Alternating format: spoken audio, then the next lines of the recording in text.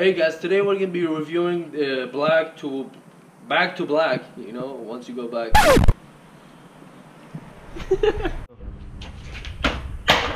بيت بابو خيلت بيت بابو خيلت كذا. Today we're going over this product back to black because obviously this went from black to whatever you want to call this color. We're going to be applying this product to the trims of this car to make them go obviously back to black.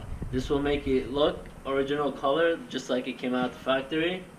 Black. That's the whole point of this video. Please watch. So for easier access, we're going to be taking off the grills.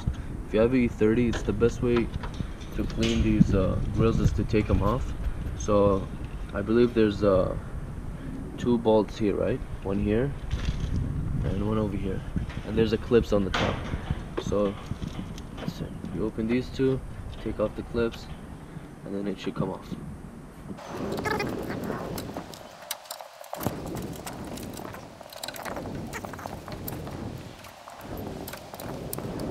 Okay, so you'll be needing Q-tips, sponge, and the product. Okay, so first we're going to be applying the product on the sponge to get the big surfaces, and then the Q-tips for areas like this.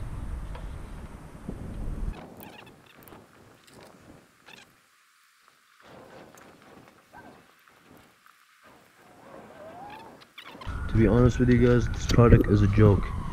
We've been trying to clean this for the past 10 minutes and it keeps going back to the way it was. Check this out. We went over this like 4 or 5 times already. After realizing back to black or whatever it was called is whack, I decided to go with this, Wipe New. Wipe New is the best product ever for trims. Let's see how it goes.